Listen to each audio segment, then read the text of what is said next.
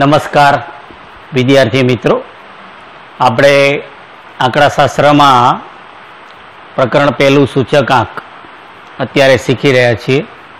મારા અગાઉના જે વિડીયો છે એમાં આપણે સ્વાધ્યાય 1.1 બરાબર, એમાં જે પહેલો દાખલો આપણે હતો એમાં જે ત્રણ પદ્ધતિ હતી, અચલ આધારની રીત, પરંપરિત આધારની રીત બરાબર, અને સરેરાશને આધારે આપણે અચલ આધારની જે રીત હતી એ પહેલો દાખલો આપણે ગણ્યો હતો. અને એના આધારે પછી બીજો દાખલો જે છે એ તમને મેં હોમવર્કમાં ગણવાનું કીધું હતું બરાબર. એટલે હવે આપણે આગળ ત્રીજો દાખલો જે છે એ અત્યારે ગણીએ છીએ બરાબર.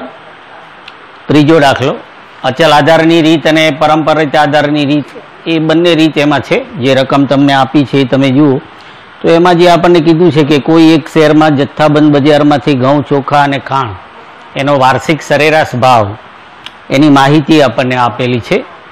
અને એ પરથી આપણને કીધું કે વર્ષ 2011 જે છે એને આધાર વર્ષ તરીકે લઈ અચલ આધારે અને પરંપરિત આધારે ત્રણેય વસ્તુઓના ભાવનો સામાન્ય સૂચકાંક શોધો બરાબર. એટલે નીચે જે દાખલાની રકમ તમને આપેલી છે એમાં બરાબર જે માહિતી આપેલી છે એમાં વર્ષ 2011થી આપણે 2015 સુધીના ભાવ આપેલા છે. ઘઉં, ચોખા અને ખાંડ જે છે એના વાર્ષિક સરેરાશ ભાવ આપણને આપેલા છે બરાબર. એટલે હવે એમાં જે પહેલી રીત છે અચલ આધારની રીત, તો એ રીતે આપણે પહેલા દાખલો ગણીએ. અને એમાં ખાસ તમને કીધું છે વિદ્યાર્થી મિત્રો, જે પહેલું વર્ષ છે 2011 બરાબર, એને આપણે આધાર વર્ષ તરીકે એમાં લેવાનું છે. હવે અહીંયા તમે જુઓ તો 2011થી 2015 સુધીની માહિતી છે. એટલે આમ શું છે કે દાખલો થોડોક લાંબો છે બરાબર, પણ પરીક્ષાની અંદર શું થાય કે બહુ એટલો બધો મોટો દાખલો 3 ગુણમાં, આપણે અચલ આધાર અને પરંપરિત આધારના જે દાખલા હોય છે એ પરીક્ષામાં શું છે મોટા ભાગે 3 ગુણમાં પૂછાતા હોય છે. એટલે એટલા બધા મોટા નથી પૂછાતા. એટલે આમાં એક વર્ષ આપણે પાછળનું કાપી નાખીએ તો ચાલશે એમ બરાબર. 2014 સુધીની જે ગણતરી છે બરાબર, પહેલાં જે 4 વર્ષ 2011, 12, 13 અને 14, તો 14 સુધીની ગણતરી આપણે અહીંયા કરીશું. પછી 2015માં તો જે તમે દાખલો આપણે ગણીએ એટલે તમને ખ્યાલ આવી જાય કે ભાઈ 2015નો આપણે ગણવું હોય તો પછી કેવી રીતે ગણી શકીએ એ હું તમને પછી એમ તો બતાવીશ બરાબર. એટલે હવે આપણે બરાબર, અને આમાં તમે જુઓ કે આપણને આમ આડી માહિતી આપી છે બરાબર. તો એ જ રીતે આપણે દાખલો અહીંયા ગણવાનો છે કે વર્ષ અને એનું ખાનું જે છે બરાબર, આપણે એ રીતે આમ રાખવું પડશે. ખાના પણ તમે મારી સાથે આ રીતે દોરી શકો બરાબર. જે વર્ષ અને ભાવ છે એના માટે આપણે આ રીતે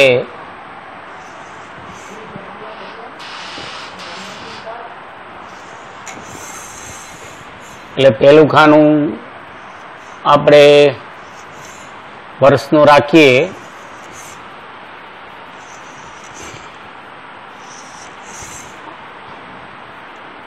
દાખલાની જે રકમમાં છે એમ જ આપણે રાખીશું બરાબર. વર્ષ અને જુઓ પહેલું ખાનું આપણે વર્ષ અને વસ્તુ બંનેનું છે. એટલે આપણે આ રીતે અહીંયા વર્ષ અને વસ્તુનું ખાનું રાખી દઈએ. પછી જે તમે ખાના રાખો એ આવી રીતે થોડા મોટા ખાના રાખજો, કારણ કે આપણે સૂચકાંકની એમાં ગણતરી કરવાની છે બરાબર.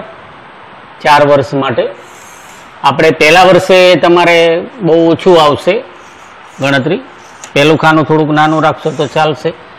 એના પછીનું જે આ ખાનું છે બરાબર એ આપણે થોડુંક મોટું રાખીએ આમાં.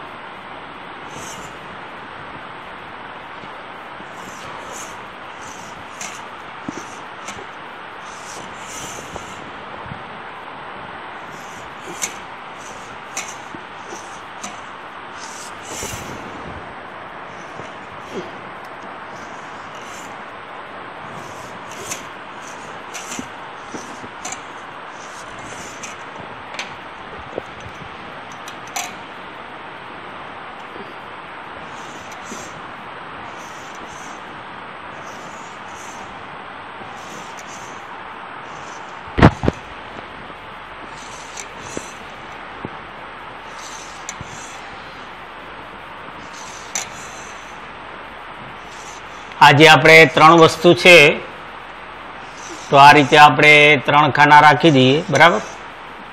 ઘઉં, ચોખા અને જે 3 વસ્તુ છે આપણે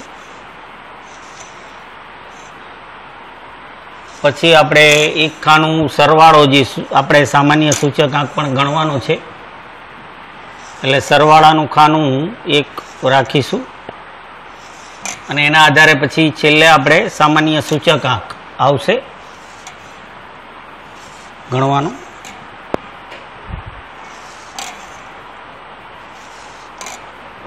તો આ રીતે આપણે જે ખાના છે આવશે, બરાબર.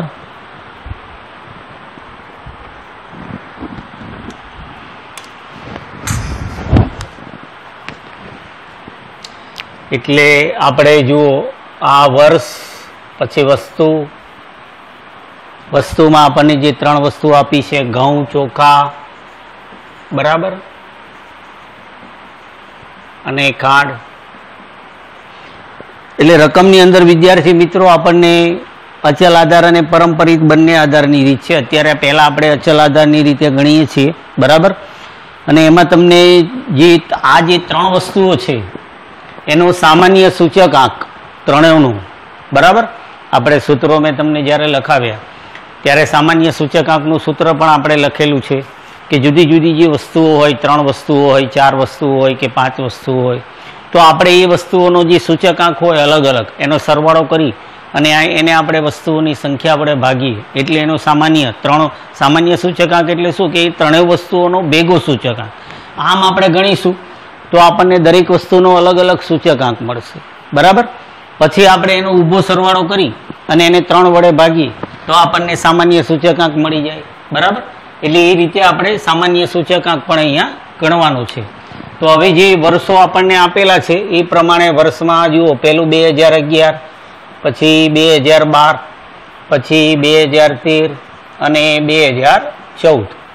અત્યારે આ પહેલી રીતે આપણે ગણીએ છીએ એટલે કે અચલ આધારની રીત. એટલે અહીંયા ઉપર પણ તમે લખી દેજો, બરાબર. આપણી આ પહેલી રીત છે એ અચલ આધારની રીત છે.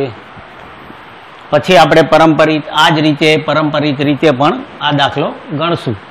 હવે આપણું પહેલું જે વર્ષ છે, બરાબર, અચલ આધારની રીતમાં શું કીધું છે આપણને કે 2011નું જે વર્ષ છે એને આપણે આધાર વર્ષ તરીકે લેવાનું કીધું છે. હવે એને આપણે આધાર વર્ષ તરીકે લેવાનું કીધું છે તો એનો મતલબ શું થાય કે પહેલા વર્ષનો સૂચકાંક તો 100 જ થાય, બરાબર. જ્યારે અચલ આધારની રીત હોય કે પરંપરિત આધારની રીત હોય તો પહેલા વર્ષનો સૂચકાંક જે છે એ તો આધાર વર્ષનો સૂચકાંક હંમેશા 100 થાય. કારણ કે એમાં આપણે એનું જે સૂત્ર છે, બરાબર, અચલ આધારની રીતનું સૂત્ર જે આપણે આવે છે કે ભાઈ ચાલુ વર્ષનો ભાવ અને આધાર વર્ષનો ભાવ. તો પહેલું વર્ષ જ આપણું આધાર વર્ષ છે, બરાબર. તો આધાર વર્ષ જે છે એટલે પહેલા વર્ષનો સૂચકાંક જે છે એ આપણે 100, બરાબર, 100 જ આવશે. એટલે અહીંયા પહેલા વર્ષનો સૂચકાંક આપણે બધામાં 100 મૂકી દેવાનું, બરાબર. 3 વસ્તુમાં પહેલા વર્ષનો સૂચકાંક 100. એટલે એનો આપણે સરવાળો કરીએ, બરાબર. આ પહેલું વર્ષ છે એનો સરવાળો આપણે કરીએ એટલે એ સરવાળો આપણે 300 થાય 3 સૂચકાંકનો. અને એના આધારે આપણે એનો સામાન્ય સૂચકાંક, બરાબર, જે આપણે મેળવીએ સામાન્ય સૂચકાંક, બરાબર. હવે એનું સૂત્ર આપણે આગળ મેં તમને લખાવેલું છે કે જે સૂચકાંક હોય એનો સરવાળો, બરાબર, એને આપણે વસ્તુઓની સંખ્યા વડે ભાગવાનું. એટલે બરાબર આ જે સૂચકાંક છે, બરાબર, સામાન્ય સૂચકાંકનું સૂત્ર આપણે શું આવશે કે સિગ્મા i ભાગ્યા n, બરાબર. એટલે કે સિગ્મા i એટલે સૂચકાંકનો સરવાળો અને ભાગ્યા n એટલે કે વસ્તુઓની સંખ્યા. એટલે આ જે 300 છે સરવાળો એને આપણે 3 વડે ભાગીએ એટલે પહેલા વર્ષનો સામાન્ય સૂચકાંક કેટલો થાય 100, બરાબર. આ જો આપણે પહેલું વર્ષ આધાર વર્ષ છે, બરાબર. એટલે એ રીતે આપણે એની પહેલા વર્ષનો સૂચકાંક 100 લીધો. એટલે એના 3 વસ્તુઓ છે એટલે એનો સરવાળો 300 થયો. 300 ને આપણે 3 વડે ભાગ્યું, 3 વસ્તુ છે એટલે એને આપણે 3 વડે ભાગ્યું એટલે 100 એનો સામાન્ય સૂચકાંક પણ 100 થશે, બરાબર. હવે આપણે બીજું વર્ષ જે છે 2012, બરાબર. હવે આપણે અચલ આધારની રીત છે એટલે એનું સૂત્ર જે છે, બરાબર, જે સૂચકાંકનું સૂત્ર આપણે P1 ભાગ્યા P0 આવે છે એટલે કે ચાલુ વર્ષનો ભાવ અને છેદમાં શું આવશે આધાર વર્ષનો ભાવ. બરાબર. સૂત્ર જે છે, સૂત્ર અહીંયા તમારી પાસે જગ્યા હોય તો તમે લખી શકો. અચલ આધારની રીત છે, બરાબર. ચાલુ વર્ષનો ભાવ ભાગ્યા આધાર વર્ષનો ભાવ ગુણ્યા 100. તો એ રીતે હવે આપણે સૂત્ર પ્રમાણે કિંમતો મૂકતા જઈએ અને એનો સૂચકાંક મેળવતા જઈએ. તો 2012માં આપણે ચાલુ વર્ષનો ભાવ 18.5 છે, એટલે અહીંયા આપણે 18.5 બરાબર ભાગ્યા આધાર વર્ષનો ભાવ આપણે 18 છે, એના ગુણ્યા આપણે 100 કરીએ. જુઓ, ચાલુ વર્ષનો ભાવ 2012માં 18.5 ભાગ્યા 18, આધાર વર્ષનો ભાવ 18 છે, બરાબર. એટલે એ સૂચકાંક આપણને મળશે 102.78, બરાબર. આ સૂચકાંક આપણને 102.78 મળે છે 2012માં. એ રીતે આપણે ઘઉંનો સૂચકાંક મેળવ્યો. હવે આપણે ચોખાનો મેળવીએ તો ચોખાનો ભાવ છે 36, બરાબર. 2012માં ચાલુ વર્ષનો ભાવ છે 36 અને આધાર વર્ષ એટલે 2011નો ભાવ આપણને આપેલો છે 30, એટલે 36 ભાગ્યા 30 ગુણ્યા 100, બરાબર. એટલે એનો સૂચકાંક આપણને મળશે 120, બરાબર. 120 મળે છે. પછી ખાંડનો સૂચકાંક આપણે મેળવીએ એટલે 2012નો ભાવ એનો છે 31, બરાબર. એની આગળના વર્ષનો ભાવ છે 30, 31 ભાગ્યા 30 ગુણ્યા 100 આપણે કરીએ એટલે એનો સૂચકાંક બરાબર આપણને મળે છે 103.33, બરાબર. તો આપણે 2012માં અચલ આધારની રીતે આપણને આ 3 સૂચકાંક મળ્યા. હવે આપણે એનો સરવાળો કરવાનો, બરાબર. એ જે 3 સૂચકાંક છે એનો તમે સરવાળો કરો એટલે આ સરવાળો આપણે આવશે 326.11 સરવાળો આપણને મળે છે. હવે એ સરવાળો છે એને આપણે એના આધારે આપણે સામાન્ય સૂચકાંક મેળવવાનો, એટલે આ જે સરવાળો છે 326.11, બરાબર. એને આપણે 3 વડે ભાગીએ, 3 વડે આપણે એને ભાગીએ એટલે આપણને એની જે એવરેજ છે, બરાબર, 108.70 3ના આધારે મળશે એનો સામાન્ય સૂચકાંક, બરાબર. 2012માં આ જે 3 વસ્તુઓ છે એનો સામાન્ય સૂચકાંક જે છે આપણને એ રીતે મળશે, બરાબર. તો આ રીતે વિદ્યાર્થી મિત્રો આપણે 2012નું જે છે એ આપણે સૂચકાંક મેળવ્યા, બરાબર, અચલ આધાર પ્રમાણે. હવે આપણે 2013માં જઈએ. 2013માં સૌથી પહેલો ઘઉં, તો એનો ભાગ, બરાબર, એનો જે ભાવ છે 18.90 એટલે કે 18.9, બરાબર. 18.9 ભાગ્યા આધાર વર્ષનો ભાવ આપણે 18 છે એમાં ગુણ્યા 18 ભાગ્યા 100 એટલે એનો સૂચકાંક, બરાબર, 2013માં આપણને મળશે 105. આનો સૂચકાંક આપણને મળે છે. પછી એ રીતે 2013માં ચોખા છે એનો ભાવ છે 38, બરાબર. ચોખાનો ભાવ 38 છે અને આધાર વર્ષનો ભાવ આપણે 30 2011નો એના ગુણ્યા 100 આપણે કરીએ, બરાબર. તો 100 આપણે કરીએ એટલે એનો સૂચકાંક આપણને મળશે 126.67, બરાબર. 126.67. પછી આપણે ખાંડ છે એનો ભાવ જે છે, બરાબર, એ 2013માં 32 છે, બરાબર. 32 છે તો 32 ભાગ્યા આપણે, બરાબર, એનો આધાર વર્ષનો જે ભાવ છે એ પણ 30 છે, આની જેમ જ છે, બરાબર. એના ગુણ્યા 100 આપણે કરીએ એટલે એનો સૂચકાંક જે છે, બરાબર, 2013માં એ આપણને મળશે 106.67, બરાબર. એટલે આપણે આ 3 સૂચકાંક મેળવ્યા. હવે આપણે એનો અહીંયા સરવાળો, 3 સૂચકાંક છે એનો સરવાળો તમે અહીંયા કરો, બરાબર. એટલે એ સરવાળો આપણે 338.34 આવશે. આ સરવાળો 338.34 આવે. હવે એને આપણે 3 વડે અહીંયા ભાગીએ, બરાબર. 3 વડે આપણે ભાગીએ એટલે આપણને એનો સામાન્ય સૂચકાંક આપણને મળશે 112.78, બરાબર. આ રીતે સામાન્ય સૂચકાંક મળે છે. પછી હવે 2014નું વર્ષ આપણે લઈએ તો એમાં ઘઉંનો જે ભાવ છે એ 19 રૂપિયા છે, બરાબર.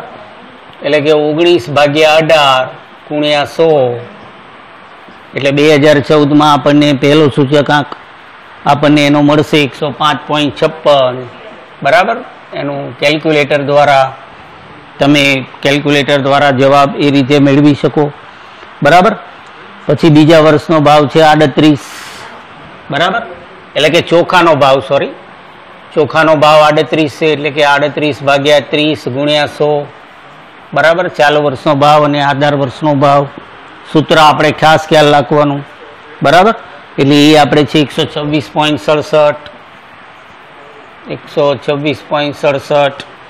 પછી ત્રીજી વસ્તુ આપણે ખાંડ છે, એનો ભાવ આપણને આપેલો છે 34, એટલે કે 34 ભાગ્યા 30. આધાર વર્ષનો ભાવ આપણે 30 છે. બરાબર, ખાંડમાં 2011નો, અને એના ગુણ્યા આપણે 100 કરીએ એટલે આપણને એનો સૂચકાંક જે મળે છે 2014માં 113.33. બરાબર, હવે આપણે આ ત્રણેયનો સરવાળો કરવાનો. ત્રણેયનો જુઓ, સરવાળો કરો. બરાબર, તો આપણને એ સરવાળો મળશે 345.56. ત્રણ સૂચકાંકનો સરવાળો આપણને 345.56 મળે છે. હવે આપણે એને 3 વડે ભાગવાનું. બરાબર, 345.56 છે, એને આપણે 3 વડે ભાગીએ એટલે આપણને એનો સામાન્ય સૂચકાંક, એ 3 વસ્તુઓ છે એનો સામાન્ય સૂચકાંક જે છે, બરાબર, એ આપણને બરાબર મળશે 115.19. બરાબર, ભાગ 115.19. તો આ રીતે વિદ્યાર્થી મિત્રો જ્યારે આવી રીતે દાખલો હોય ત્યારે આપણે આડી ગણતરી કરવી પડે છે. બરાબર, સૂત્ર જે અચલ આધારની રીતનું છે સૂત્ર એ જ આવે છે, પણ ગણતરી આપણે આડી કરવી પડે છે. આપણે આવી જ રીતે 2015નું જે વર્ષ છે તો એની પણ તમે ગણતરી કરી શકો. બરાબર, ખાલી આધાર વર્ષ એમાં 2011 લઈ અને એની ગણતરી તમે કરી શકો. હવે આપણે અચલ આધારની રીતે આ ગણ્યું. હવે આપણે પરંપરિત આધારની રીત, જે બીજી રીત છે, બરાબર, એ પ્રમાણે આપણે ગણતરી કરી લઈએ. ખાના તમારે એમાં આ જ રીતે દોરવાના છે.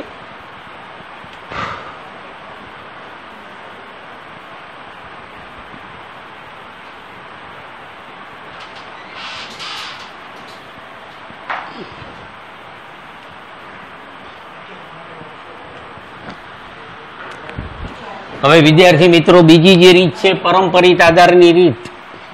બરાબર, પરંપરિત આધારની રીત.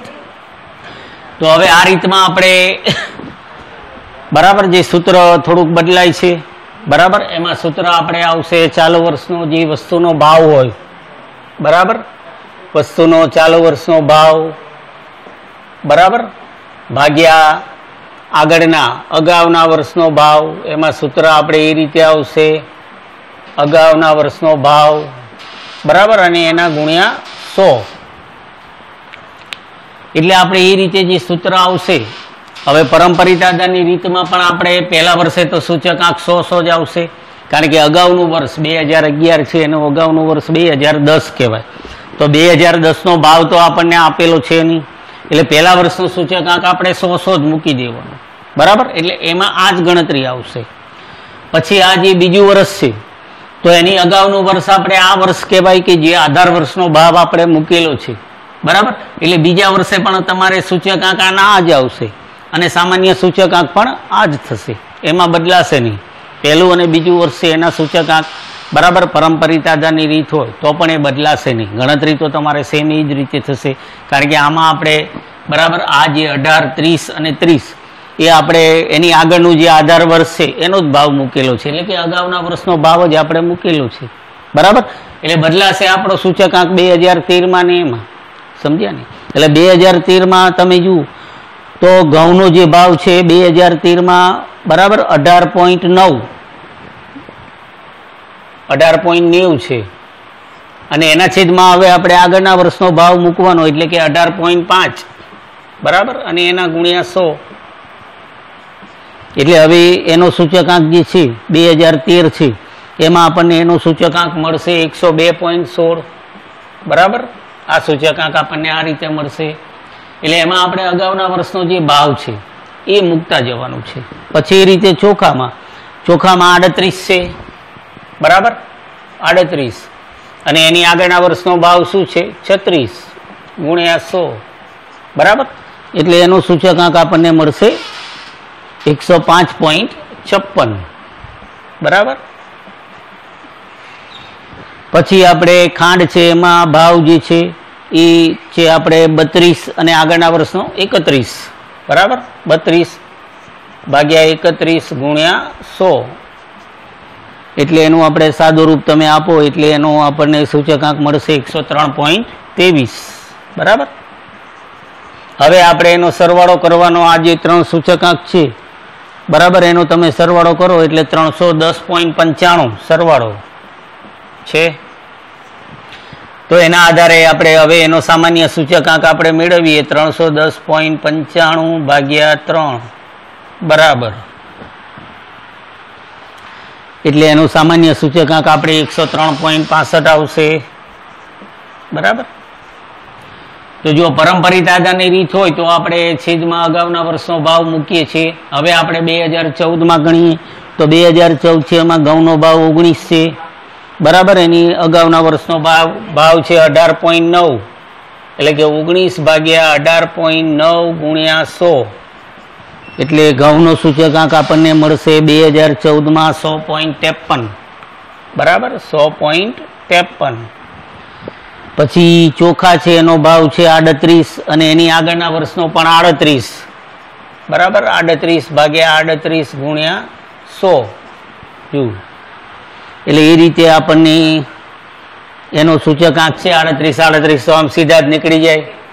એટલે એનો સૂચકાંક આપણને 100 મળશે. બરાબર. પછી આપણે 2000 ખાંડનો ભાવ છે 34 અને આગળનો છે 32. બરાબર. 34 ભાગ્યા 32 ગુણ્યા 100. એટલે એનો સૂચકાંક આપણને મળશે 106.25. બરાબર. સૂચકાંક એનો. હવે આપણે આ 3નો સરવાળો કરવાનો. એ 3 છે એનો સરવાળો આપણે કરીએ 306.78 આનો સરવાળો છે. હવે આપણે એને 3 વડે ભાગીએ એટલે આપણને એનો સામાન્ય સૂચકાંક મળશે 306.78. એને તમે 3 વડે ભાગો એટલે એ 3 વસ્તુઓ જે છે એનો આપણને સામાન્ય સૂચકાંક મળશે 102.26. બરાબર. તો વિદ્યાર્થી મિત્રો આ જ રીતે આપણે 2015 એનું પણ તમે ગણી શકો. પણ મેં કીધું એમ કે એટલો બધો મોટો દાખલો આપણે પરીક્ષામાં પૂછાતો નથી. બરાબર. એટલે 2014 સુધી આપણે બંને રીત, અચલ આધારની રીત અને પરંપરિત આધારની જે રીત છે બરાબર એ પ્રમાણે આપણે આ દાખલો ગણ્યો. એટલે જો આવી રીતે કદાચ પરીક્ષામાં દાખલો હોય બરાબર, આપણને વરસાડા આપેલા હોય, આવી રીતે 3, 4 કે 5 વસ્તુઓ આપેલી હોય, એનો સામાન્ય સૂચકાંક આપણને મેળવવાનું કીધું હોય તો આપણે એ રીતે ગણી શકીએ છીએ. બરાબર. આમ તો આના જેવો દાખલો આગળ બરાબર કદાચ ઉદાહરણમાં હોય, ગણેલો હોય તો તમે આના જેવો દાખલો હોય તો છે ઉદાહરણમાં એમ તો બરાબર તમે જોજો અને બને તો તમે જાતે એ રીતે બરાબર ઉદાહરણ તમે જુઓ તો ઉદાહરણ 7 બરાબર જે છે, ઉદાહરણ 6 છે પાઠ્યપુસ્તકમાં, ઉદાહરણ 6 અને ઉદાહરણ 7 જે છે એ આના જેવું છે. તો એ તમે આ રીતે ગણી શકો. બરાબર. પાઠ્યપુસ્તકમાં ગણીને આપેલું છે, જોવાનું અને પછી જાતે ગણો તો પણ તમને એનો મહાવરો થઈ જશે. બરાબર. અસ્તુ. આભાર.